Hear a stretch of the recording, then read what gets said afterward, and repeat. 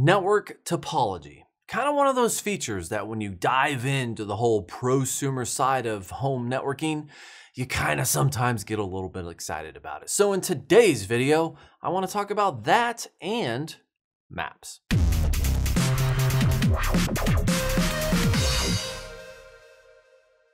What is up, YouTube? Jason here with Byte My Bits. Today I want to talk about topology and maps, but more specifically, topology and maps on the Omada network system. That's right, TP-Link has sent me over some devices to test, which include a router, a controller, a switch, a couple wireless access points,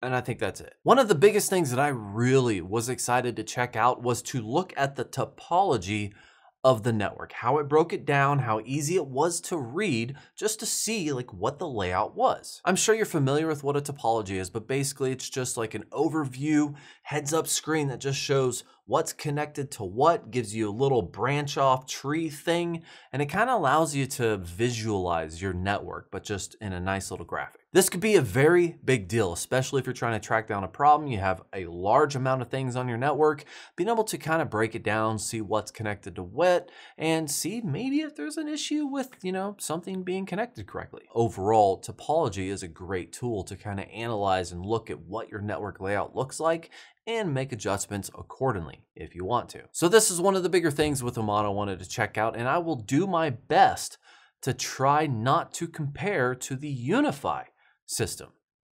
I'm still probably going to, but I'm going to try. I'm calling cap. Shut up. So let's dive right in with the Omada topology. Like I said, I have the devices that I have, so it's not super complicated. In fact, my main network has a lot more stuff going on, so it's a little bit more clustered. First and foremost, one of the great things that I like about the Omada topology is the color coding. I know I said I want to compare it to Unifi, but Unifi is just kind of like all blue or dotted lines, and sometimes it can just be a mess. But with the devices that I have, the topology is extremely easy to read. The color coding makes it just that much easier by breaking it down to certain colors depending on the connection speed that those devices are connected at. So at the top right hand corner, you can go to the legend and you can actually see what colors relate to what connection speed. For example, orange is like a 10-100 connection, so the TP Omada controller does not require a gigabit connection, therefore it is orange because it's slow. Whereas the green is the standard 1 gigabit per second. Different variations of blue or aqua will give you 2.5, 5, or 10 gigs per second. And then of course you have dotted lines with the little box that says 2.4 or 5 gigahertz. I really do like the coloring system, and like I said, I do want to see how it works when you expand it to a very large network, but just as my first experience, my first impression, I look at this and I say, you know what?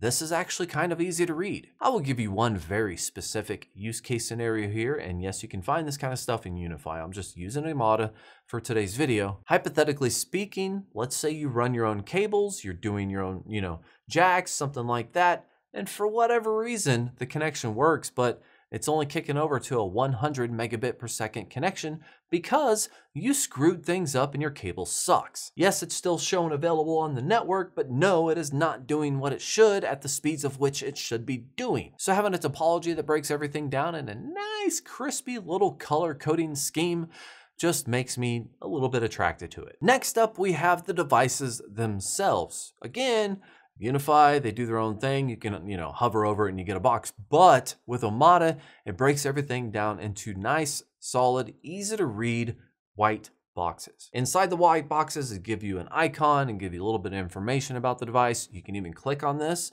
Pops up a right-hand screen to give you more information, which is nice. I hate to divert a little bit, but let's say if you click on a switch, for example, it'll pop up from the right. Again, Unifi does this, but it'll pop up from the right and you can see what ports are doing what. You can see how much power it's serving or how much it has available. You can look at devices, see what ports they are. I mean, it gives you all kinds of very quick information where you're not leaving the topology screen, but you can still view and make changes to certain things for every device. So nice and easy to use, no complaints there. There's only one thing that I was really looking for that I was drastically disappointed, which during my research, I really didn't find a lot of options for this. There are some systems that do it, but in my system, I actually hooked up a very basic switch behind my main computer. And rather than the Omada system recognizing, hey, this is a switch, there's multiple things, etc., it just clumps them all into connected to port 5. It doesn't actually give me the ability to say,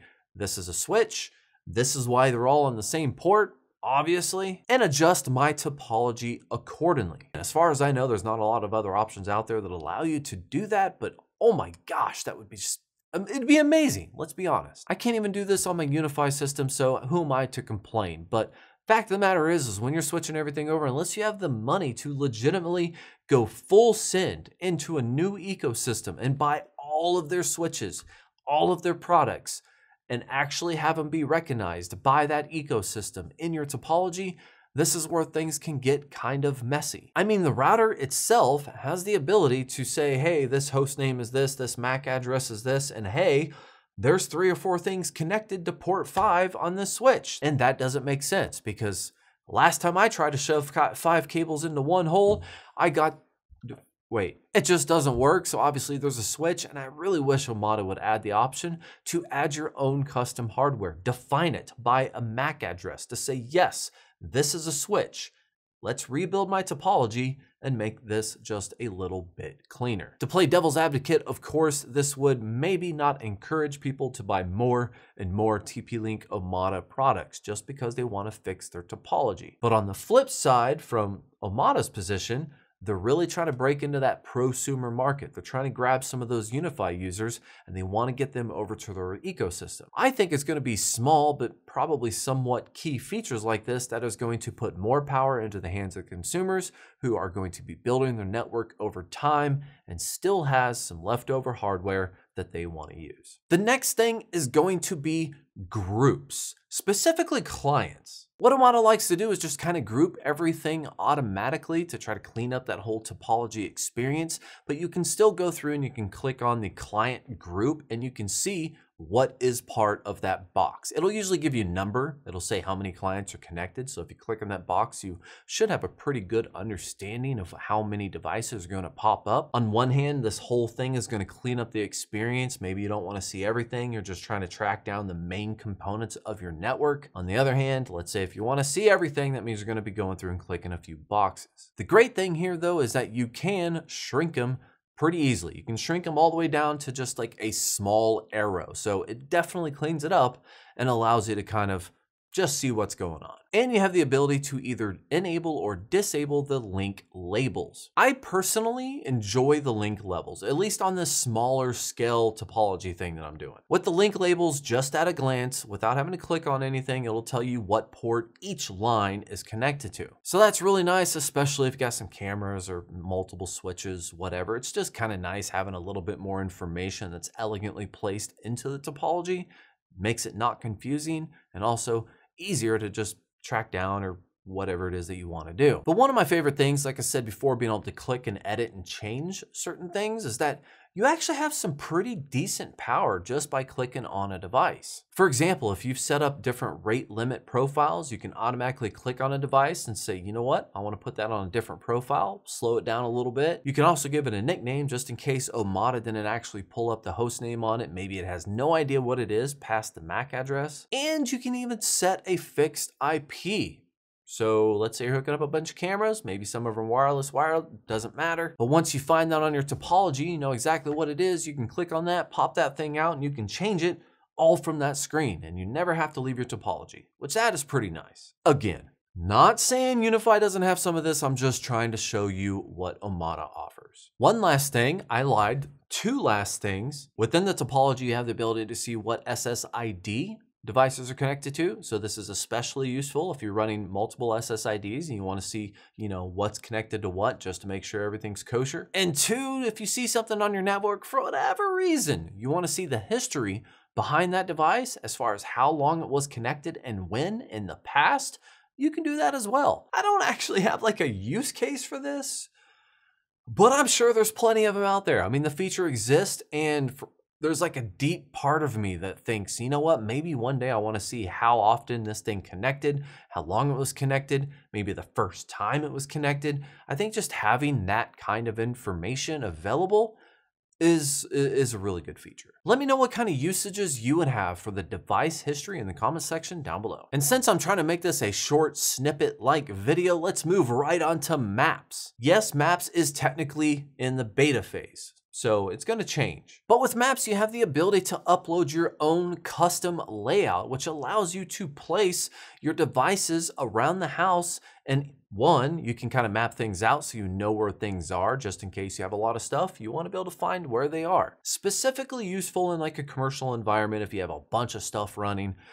It could be pretty easy to lose track of what is connected to where and how it's hooked up, etc. But number two, which is kind of cool, but also kind of sucks in its own right, you have the ability to see the radius of which the radios will broadcast from each access point that you add into your own layout. Now, I say this is pretty cool because, well, mainly because it's shiny and it's new and I just love playing with it, but it still has its drawbacks. And I really want to reference Unifi here. Unifi specifically has kind of like a layout generator, like a dedicated website. It's not hosted on their UDM Pro or anything like that, but they have their own website where you can create, upload whatever, your own floor plan, and then you can put in your own access points. And that website will take, hey, what kind of walls do I have? What are you doing here? Is it indoor, outdoor, installation, etc. You can place your devices, show how high they're placed, whether they're ceiling or wall, etc. And then the Unifi version of this will actually calculate the interference that you will get from walls. It'll adjust for windows or back patio doors, etc. Now the Omada map system, on the other hand, is kind of a basic bitch in comparison. So yeah, you can upload your own map, which as you can see here, I created and I upload an extremely and finely detailed map of my house. And I'm talking, I measured every single, this is probably the single most accurate map you have ever seen in your entire life. But as I go through and I add theoretical Wi-Fi points in my house, I get surrounded with color. Like I can hit simulate, it'll surround it with color, showing me the variations of how powerful that signal would be in those certain locations. Going red, green, blue, whatever, and it just kind of goes out. The problem I have with that is that because it has no consideration for walls, it has absolutely no consideration for any kind of obstructions whatsoever, it is so dumb, it makes it useless. Aside from having the ability to place the devices on this map to just kind of show you where things are for future reference if you ever have to, physically service, remove, replace, whatever those devices. Aside from that, the heat map showing you what the service quality would be in your house is essentially worthless. Since it doesn't factor in the degradation you'll get from walls, interior, exterior, whatever, it really just gives you a circle. And it says, hypothetically, based off of how high this device is, this should be the radius of which you get coverage. And when you compare the Omada beta map system to like Unifi, their own little dedicated thing with all the special options and everything, I mean, it's like a caveman discovering fire versus a caveman discovering not fire.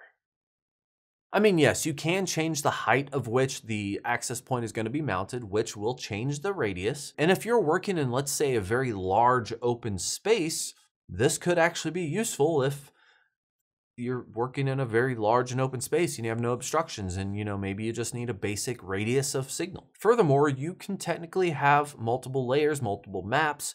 So if you have like a hotel that you're managing, you got multiple floors, this is great because you can map out where the access points are in every level and you can switch between them. The cool thing though, this is what I really like. This is actually something that I really find useful is that when you're mapping things out, you have everything laid out. Whether or not it can tell you what the signal quality is accurately or be completely worthless for the whole signal quality thing, you do have the ability to, at a glance, see how many clients are connected to that device. And you actually have multiple options for like the quick display of information, like how much speed is being used, etc. And this is really where I think the tool can be the most useful because if you're trying to track down, maybe a bottleneck in your network, you have a bunch of smaller access points or whatever the situation is, if you look and you're like, man, 90% are just connected to this area or whatever, This allows you to visualize things and kind of go through and maybe change things around. And by change things around, I mean maybe move an access point closer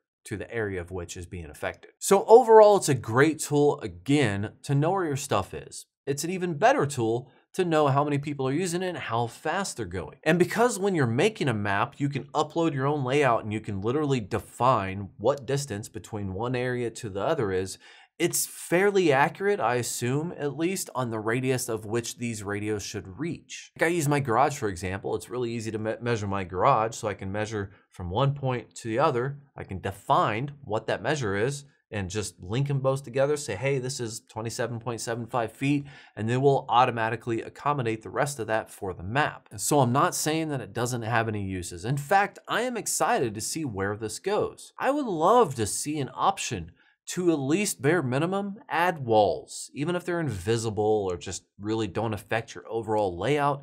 It would just be nice to add walls, like interior walls or exterior walls. Yeah, there's a bunch of different type of walls out there, but Unifi does it.